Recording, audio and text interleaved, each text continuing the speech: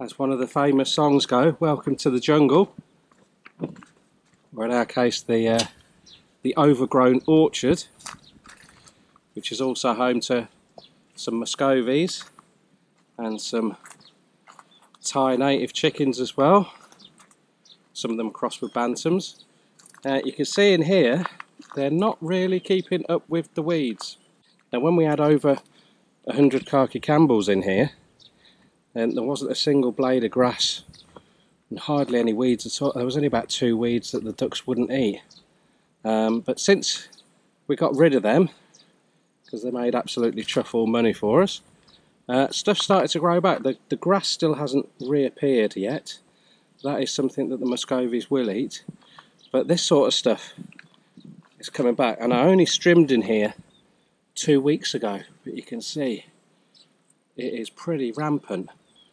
So I was going to strim again, but I thought, well, what the idea in here is eventually to wood chip the whole area, but it's a long process. You can see over here I have started, but like today I've done about 4 or 5 wheelbarrows, and it does break down quite quickly. But this is all from the byproduct from the food that we bring in into the farm for the goats. So once it's dried out, I shred it, and then every now and again I bring out a few barrow loads in here, which is good because now we've got the heavy rains.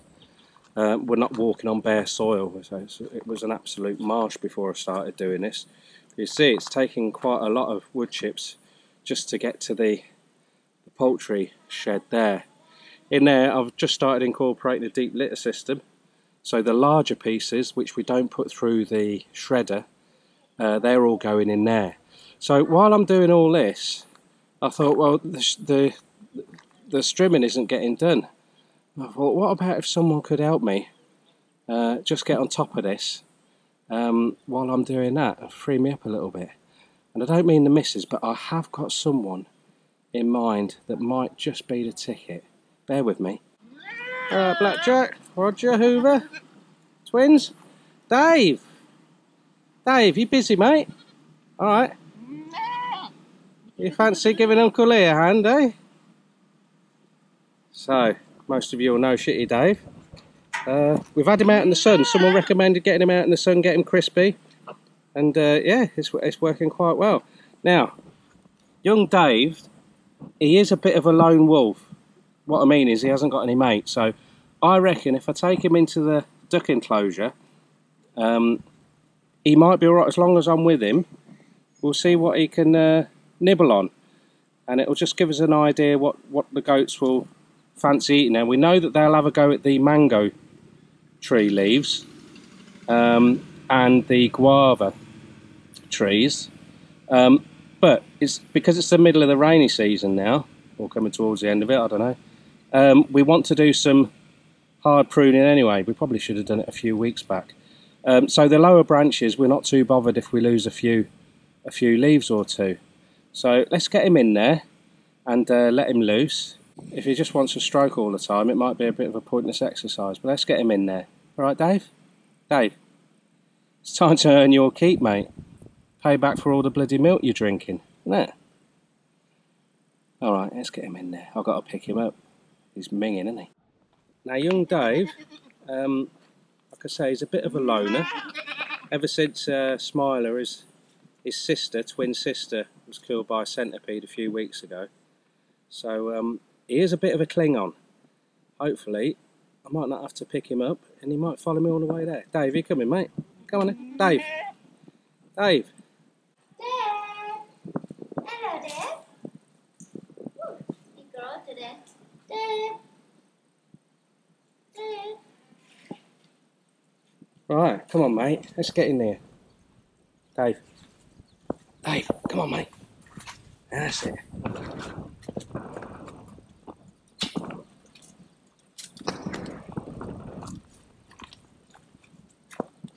Come on, mate.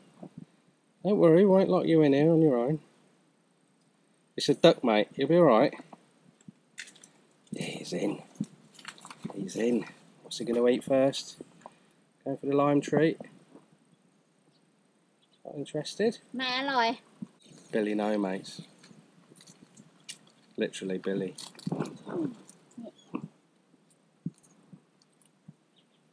Right, goats don't like being on their own, do they? I think we're going to have to go and get some reinforcements. Now, we had to resort to something that sounds absolutely terrible. It was full-on kid abduction. So we got the two twins and Roger, and then their mums Hoover and Blackjack followed. And look at them go. Superb. They're going to cane that, I think. We have seen them eating these weeds out in the pasture on the farm. But you never know for sure when you give a goat a choice, even if there's something that they like. If there's something that's their favourite, they'll only eat that. Look at old Jackpot trying to get on the booby. He didn't half tuck it away, that boy. Whereas little Target, he likes his greens. Didn't you, mate? Go on, mate, get in there. That's it. So I'll just stay with these for a little while and see how we get on. But they've recognised some of their favourite weeds, so it is looking quite hopeful. When I come back, I've probably got no leaves left on my guava or mango trees, I bet.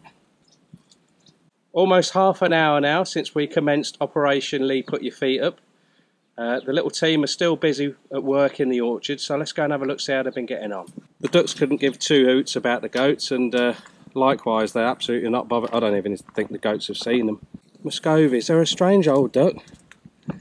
They don't do much, they don't really, for their size, they don't seem to eat much, but we have noticed that they are eating bugs of an evening. So I think we're going to put a black light up for them in their house.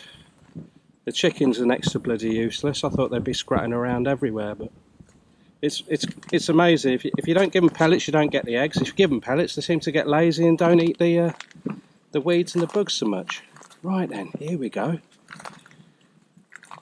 The back end of the orchard bit here opens out a bit. Blackjack loves this tall weed. It's almost like a bracken, the leaf, and they'll take it off about there. Or someone like Bullseye or Big Martha, they'll start about there and they'll have the whole lot. And then they'll leave it a few days, and then when the new growth comes back, or if you get heavy rains, they'll eat it again then. Even Dave's getting stuck in. I think he's just happy to have some mates for a day. There's little Target. We've got one guy already inquire about him, and so it looks like he'll be on his way when he's a bit older as a breeding buck. So you might get to use your nuts before your days are over, mate. Hoover, cutest goat in Thailand, well, she's hoovering. Roger, he's happy. It's like everyone's pulling their weight, bar one.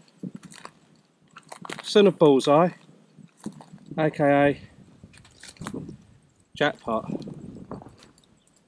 I think he's full of his mum's milk, and he's just collapsed now.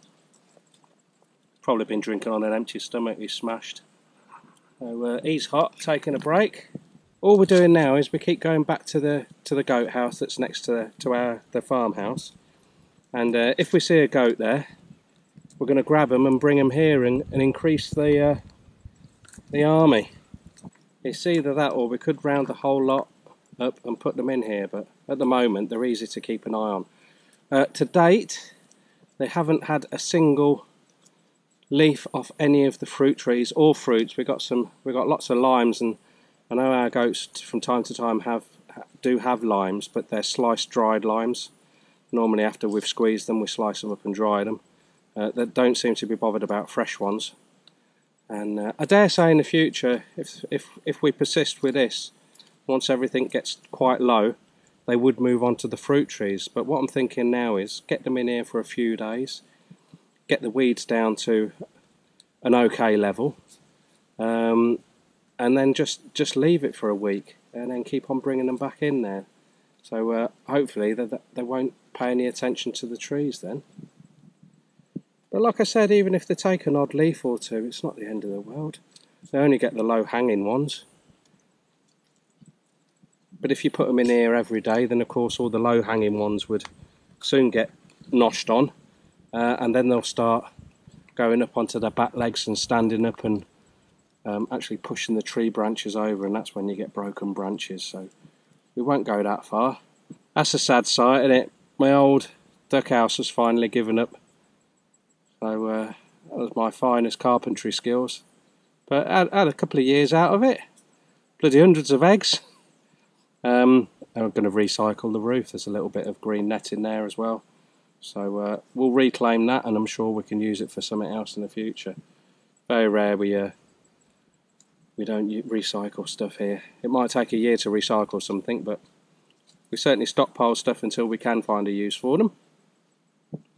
Right, you keep going, Dave. You're doing a grand job, mate. Eh?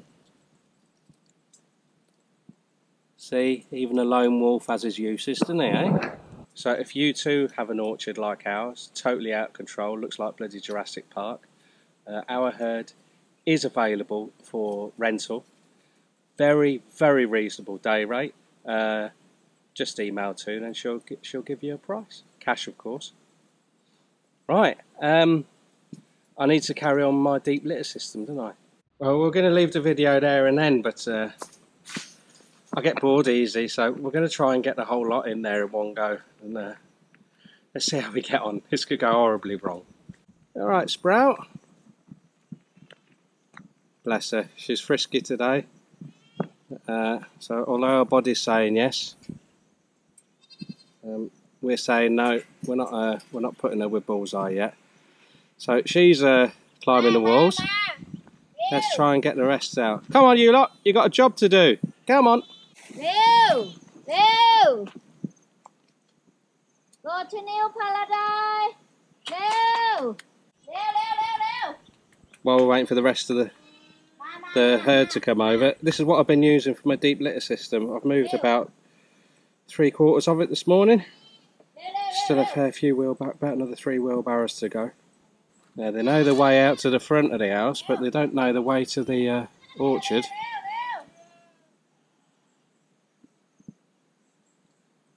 Come on, Milky. Come on, girl.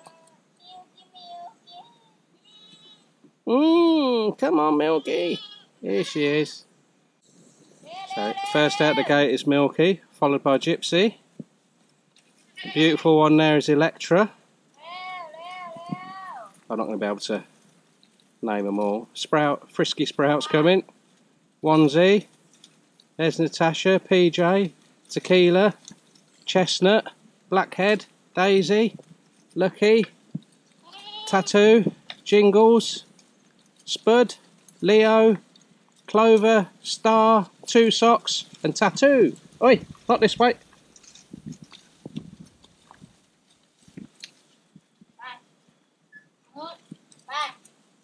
If you're impressed how we can remember the name of 58 goats, it's quite simple, but we're not telling you our secret. Yeah. Oh, making a break for freedom. Right, I've got to open the gate. I predict we're going to have goats going everywhere in about 1 minute. Come on, you lot.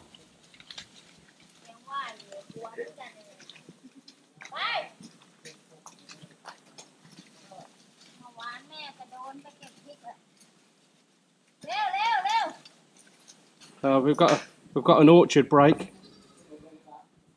Oh, Martin knows Shitty Dave will be out. Oh, Yay! They've all gone in and you've come out, mate.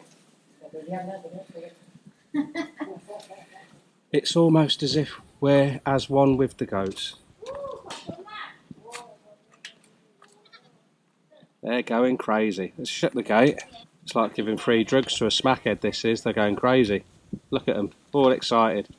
Now the thing about goats, when you let them into a new area, although there's loads to eat, they just run around, take one bite and run somewhere else. And then the one behind overtakes the other ones thinking, oh my god, if it's good here, what's it like round the corner? Oh, the ducks are off, they've seen enough. It's good, isn't it, Star, eh? It's good. Stop you eating my palms, won't it? There's Skinny Lucky. Dave's a bit mistaken. He just thinks he's got about 25 mates now. But it's not the case, mate. There's young Cleo there. Short for Cleopatra. You can see her face on. She looks Egyptian. This one's Jingles. If you see under her neck, she's got 2 neck nads dangling down. And they're both topped off with white tips. So Jingle Bells sprung to mind. I know who that is. Jesus, mate. I'm glad you're the one we're selling. A bloody foghorn. Eh? But you do eat well, not like your brother. That's the point. I can't see Jackpot. Is he still asleep?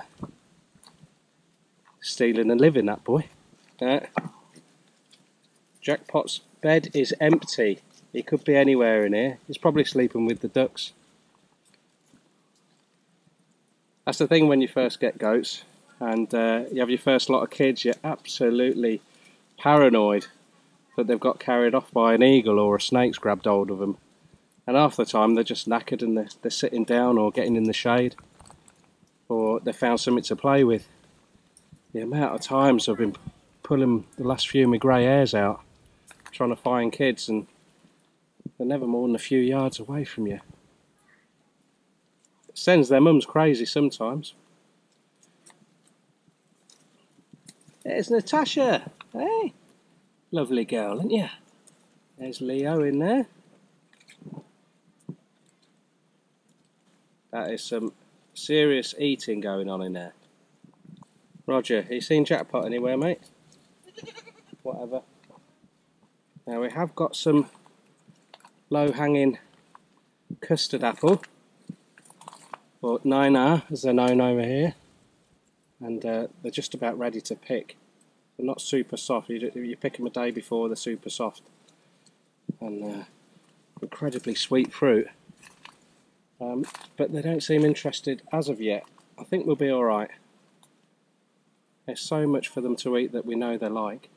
Same as before, we've seen them just having a sniff of the leaves on the lower hanging branches of the mango trees. But no, they've not even took a bite out of them, which is strange. Really got to get in here and do our pruning. That's one of the reasons I wanted to come in here and strim again. It's good, we've got the ground covered. It took ages and ages after we got rid of the ducks out of here. The compaction was incredible. You think I think we had just over 120 odd ducks. At one point we had about 50 chickens as well, and it was like concrete in here. And then the odd time it did rain, and the water couldn't soak in. So we just let the weeds grow. And if I can pull one out, you'll see how wiry the initial weeds, the sort of like pioneer weeds, are. Really, really wiry. And these grow a lot deeper. So that will alleviate compaction eventually, or help to. And of course, it's giving a little bit of shade. As we chop and drop these, or get the goats in here, they actually chop and drop for you. They don't eat everything that they bite off. And of course they're tilling it in as well with their feet while the ground's soft.